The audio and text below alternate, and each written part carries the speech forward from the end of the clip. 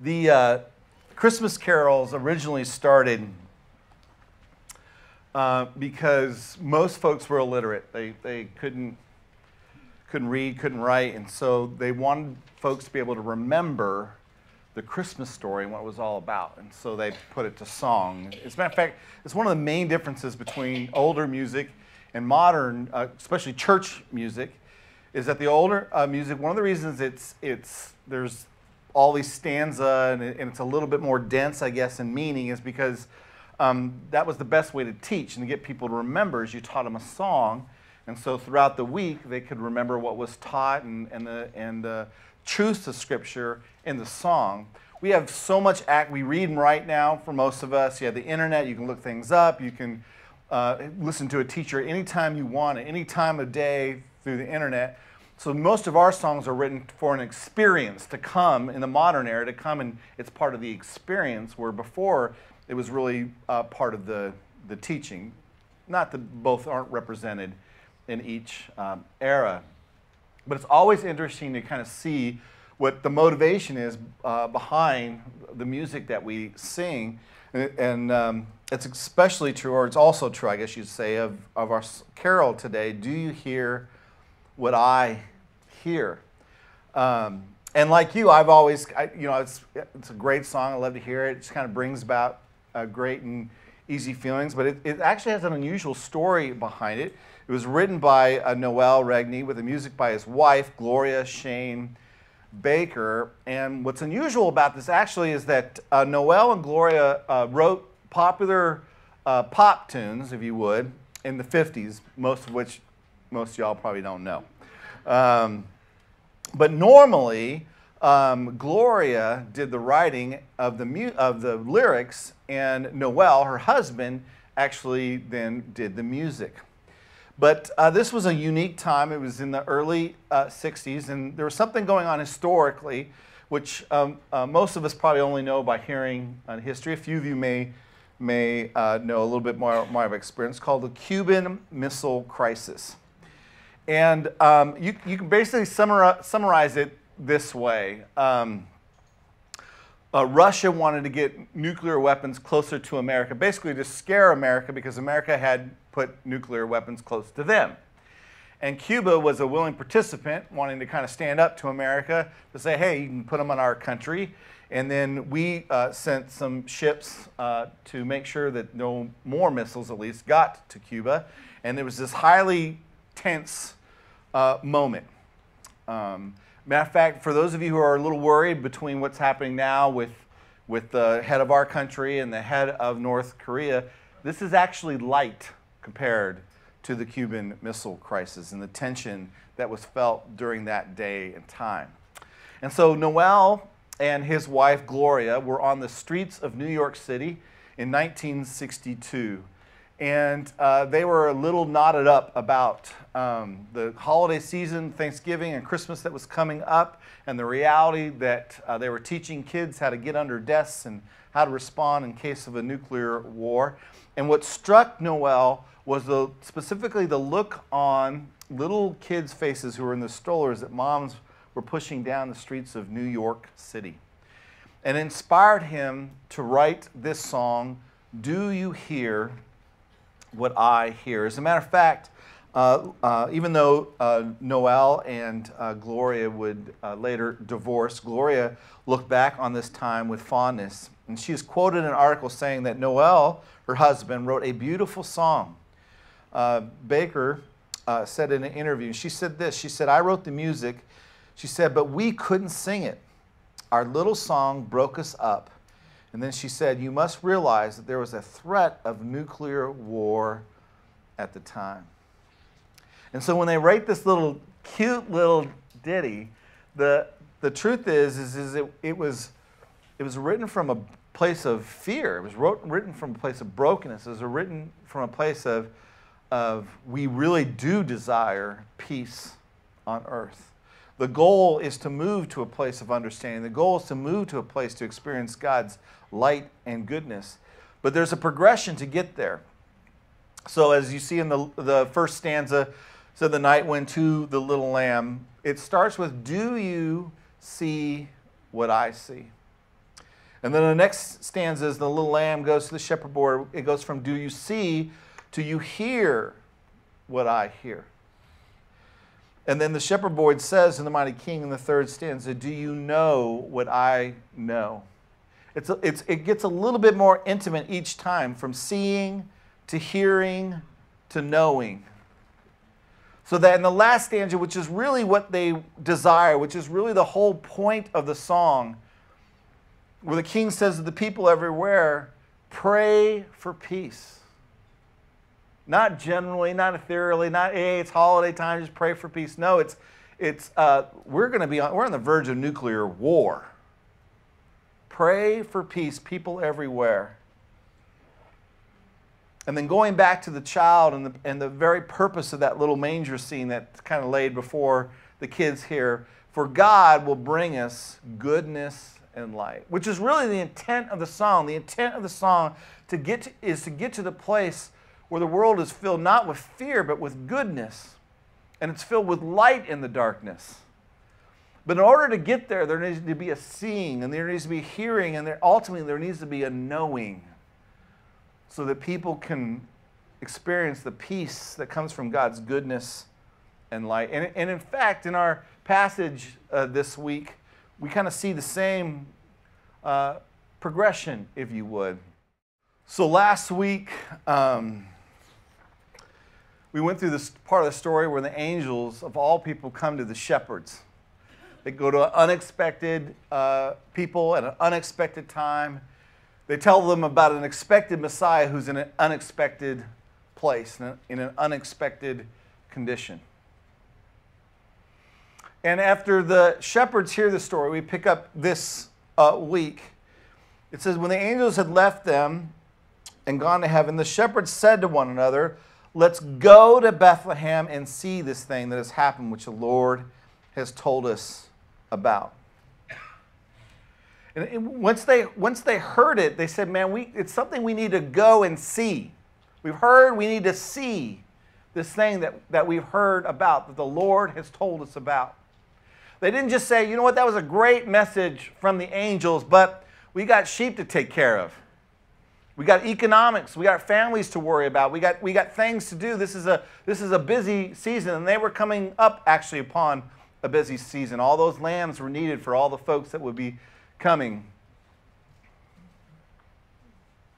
But yet they left that in order to go and see for themselves what they had heard about. And so verse 16, they hurried off and they found Mary and Joseph and the baby who was lying in the manger, just like they had heard. And when they had seen him, then they spread the word concerning what had been told them about this child. They didn't just hear about it from the angels and go about their business and then say, hey, you know what? The angels told us. They were like, okay, we heard about it. So what? We've got to go see him for ourselves. And once they heard it, once they saw it, they knew the child, as much as you can know a child at that particular stage. And then they shared. And they didn't just share their experience, but they shared what the angels told them, the significance of it. But it was more significant, if you would. It was something worth sharing because it was something that they had experienced. It was someone that they now knew. They now knew the child. When they saw, they knew. And then they shared it with others. And of course, Mary treasured these things up in her heart. And this whole idea of knowing is actually huge. It's gigantic when it comes to experiencing God and this whole thing that we call faith. In John chapter 17, Christ is preparing his disciples for his leaving, for his death and resurrection and then ascension into heaven and the birth of the church.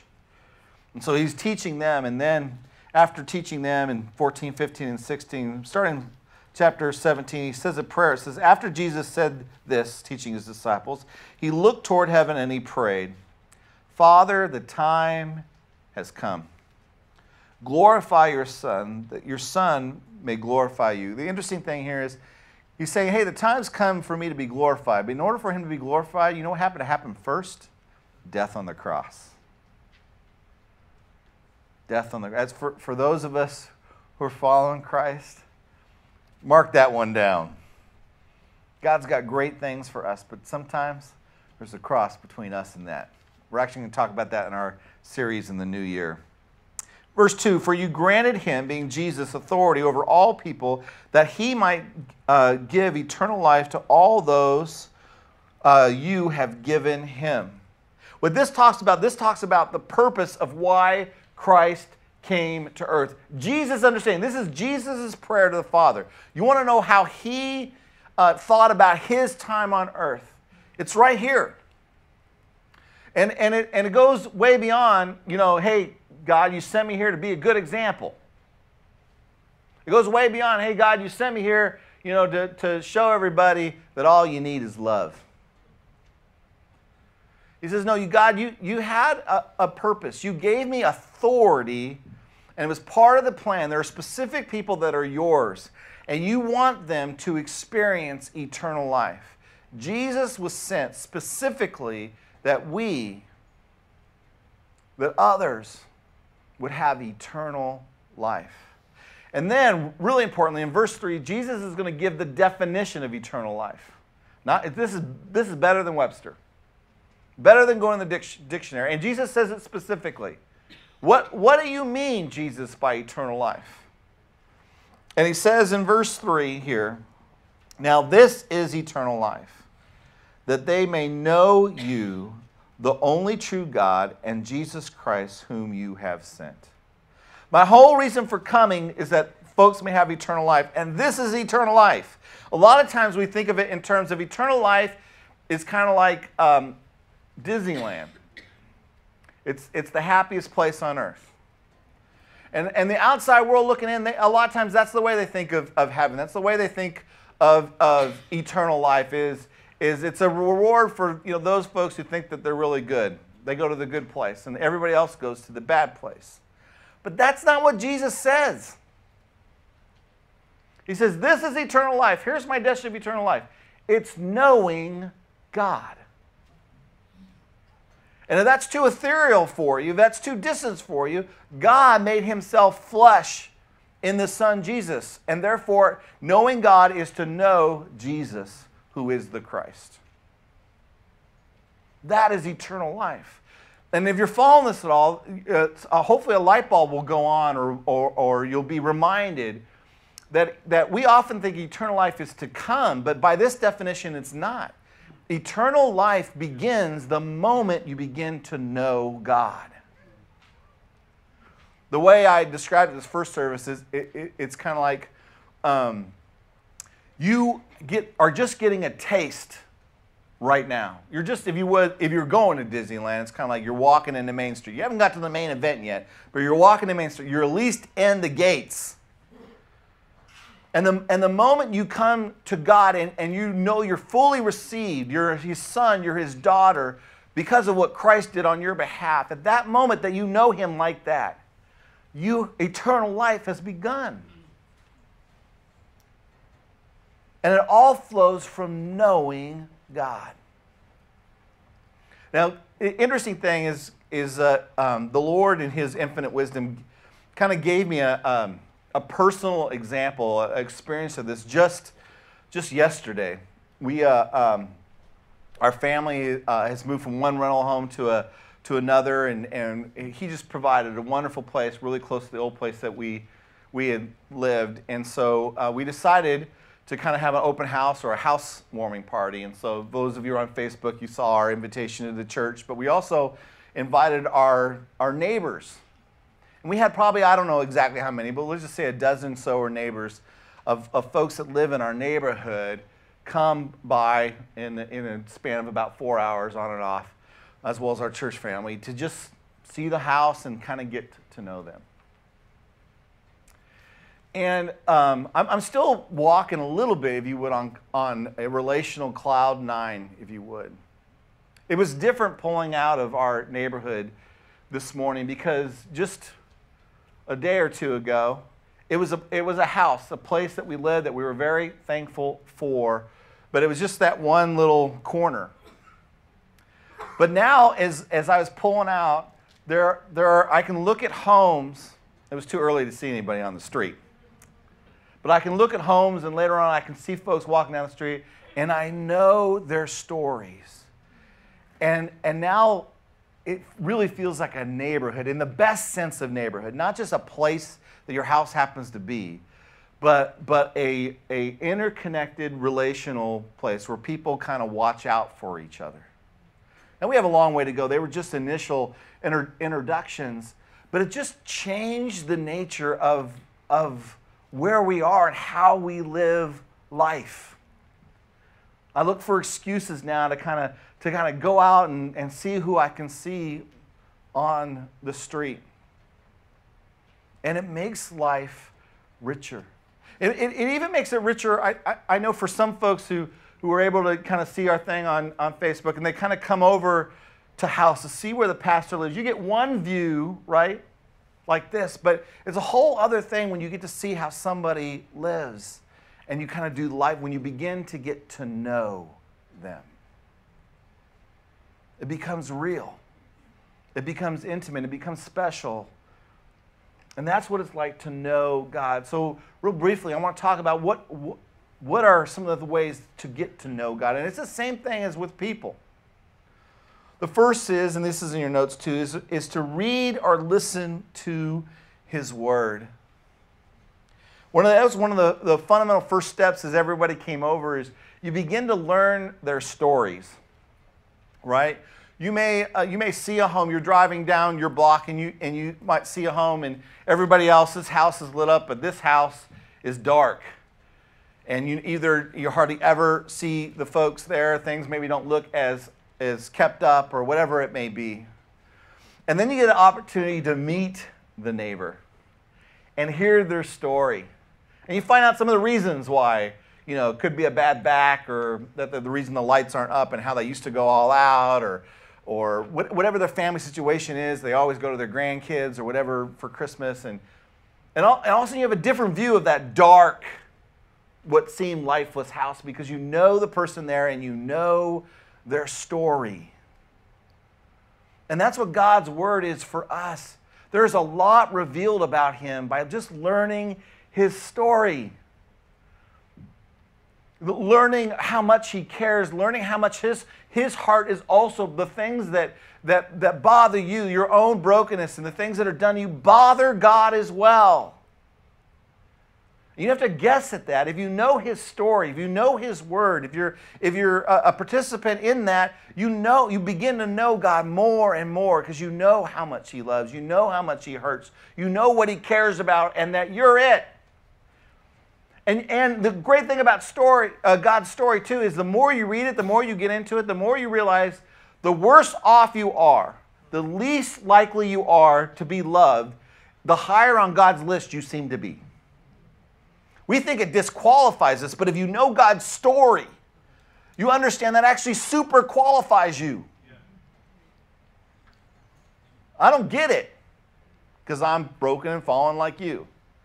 But that's true. But you got to hear it. You got to take that in.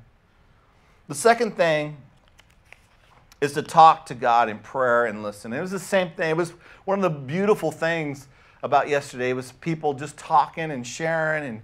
And I was just sharing with somebody in the hallway right before this service how wonderful it is, to connect with our neighbors, but also there was several of them there. And while I was connecting with one and Lynn was connecting with the other, there were several folks from our church family that were connecting with our neighbors and getting to know them. Even the folks who own the home showed up and got to stay for a while and fellowship and tell their story and be heard and make connections. And there's something about two-way conversation. And a prayer life is part of that, but you probably heard me say this several times, but I want to reiterate it. Healthy prayer life is not actually best represented by what we do on Sunday morning, a prayer before a meal, or like a monk who prays all day. That's actually not the best representation of a healthy prayer life. To me, if you wanted to picture the perfect picture of a healthy prayer life, it would be a teenager and their phone. Just think about a teenager and their phone. They're constantly on it, all the time. If there's a lull in the schedule, right? If they don't know what to do with 30 seconds of their life, they got to go to their phone. They're waiting in line, they're on their phone. Unfortunately, they're driving, they're on their phone. They're at the dinner table, they're on their phone, if you let them have it. And the other thing about a teenager and the phone is if something exciting happens, they got to call or text and tell someone. They got to take a picture. But you know what? If something boring's going on, they call and tell their friends, "I'm bored." They have a great meal. They take a picture. They want to talk about it. They have hot dogs and baked beans. They want to talk about it with their friends.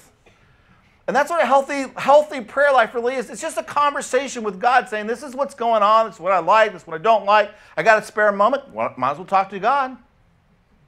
I got something exciting going on. Thank you, God. Nothing's going on. Hey, God, nothing's going on. You got anything going on your end? Whatever.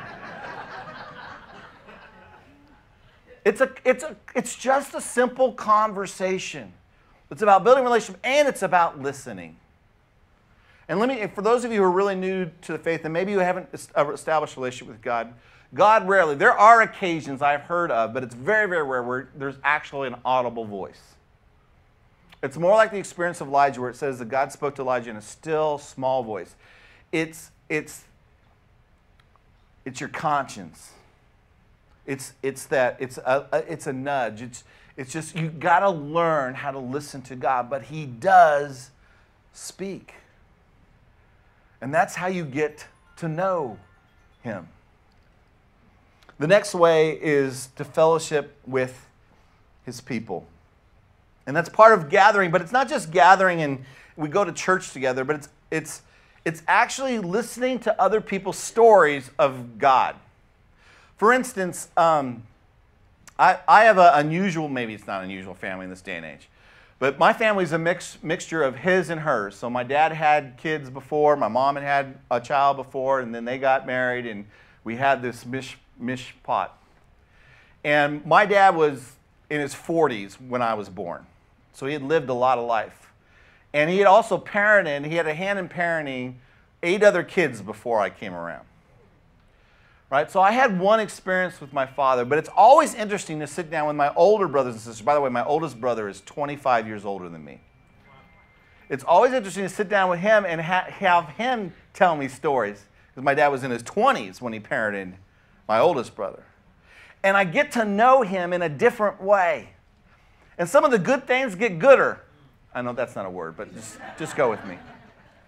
And then there's some aspects of my father that he learned that he wasn't so good at, but by the time I came around, I get thankful because I'm like, oh, I'm glad I didn't get that aspect of Daddy.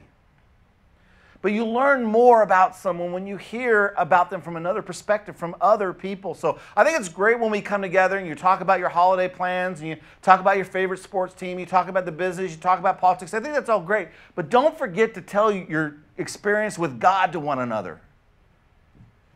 Because that's how we get to know Him better, to hear other people talk about Him as well. And then lastly, tell others about Him. Tell others about God. Now I know some of you, especially if you're church, you're like, oh, I know. The pastor's always got to throw an evangelize, go tell people thing in there. Actually, this really is about knowing God. Because there's an aspect, probably the best example I can give you is this. This is especially true with people who have moved away or have passed away. The best way to keep them close, to keep them alive, is to tell others about them. Yeah. Tell others the story about my daddy, who died when I was 23 years old. To tell stories about a lost loved one or your children who are gone or whatever it may be. It keeps them alive and it solidifies them. And if you want to stay close to God, share Him with others. It also, by the way, clarifies some things for you. And at least in my own life, I find that when I share God, there There are things that I believe are true, there are things that I know are true, and there's things that I'm unsure of. And sometimes if I just sit down in the quietness of my head, I don't know the difference between those three categories. But when I begin to share with others, the things I really believe, I feel like I can share. And the things I'm like, I kind of shy away from sharing those aspects because I'm still wrestling over them myself. So when you tell about God to others, A, draws you closer. It reminds you of His goodness and His work in your life. But B, too, it kind of clarifies how well you do or you do not know Him. And again, it's just like any other relationship. The miracle of Christmas starts with the understanding that the baby in the manger was the light of the world. He was the light of the world, God entering the darkness that we might come to know Him, which is eternal life. Our first step toward eternal life includes realizing that we don't have it. And this is kind of the experience for a lot of people in Christmas, right? They walk by the Christmas store window that's all decorated and it shows what Christmas could be, and they're sad because they don't have that. You drive by a neighbor's home and maybe they have the meal out and the Christmas tree up, and you're sad because you realize, I don't have that. It actually begins there. Our first step is understanding we don't have it initially. It's a sense of separation, rebellion, lostness, or inadequacy before God.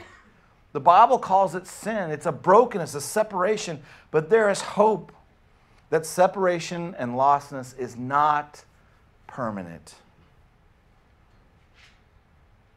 There's a hope, and it comes from hearing, seeing, and knowing God, and then that light, that personal light, not something you heard, not something you see in others, not even something you heard from the pastor, but of experience begins to come alive in your own heart and light. The light of the world isn't just a message of peace on earth, but it's a real opportunity to know the light, to know the light of the world, to know Emmanuel, which is God with us. Do you know the light? Do you have eternal life? Do you know the light?